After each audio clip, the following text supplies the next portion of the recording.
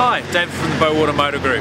It's Wednesday afternoon. We've come on over to Motueka in the cloud again to check out progress on the rebranding of the Bowater Shell station into a brand new Z station.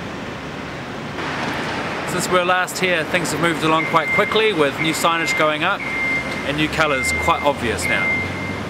This afternoon we're here with Chris Bowater, one of the directors of the Bowater Motor Group, to discuss some of the exciting things happening here at Bowater Shell. Thanks, David. Yes, welcome to Bowater's soon-to-be Z. We're currently going through a transformation from Shell to Z New Zealand's new standards. We're excited about this because it's going to bring a further addition to the local flavour of the site. Please excuse the noise, folks. It is a construction site, but it is business as usual. Chris, what does this mean in regards to changes to the station? Talking to the foreman today, we're on track for the completion of the Z upgrade by this Friday, but still very much business as usual, David. So we're still offering Nelson City pump prices to High Street Motueka. We've had the site for over 40 years in the family, no change to the local ownership, but what that does mean is we're putting back more into the local community through a Z initiative. $5,000 in fact for every Z site, you might have seen it on television, is being put into local charities.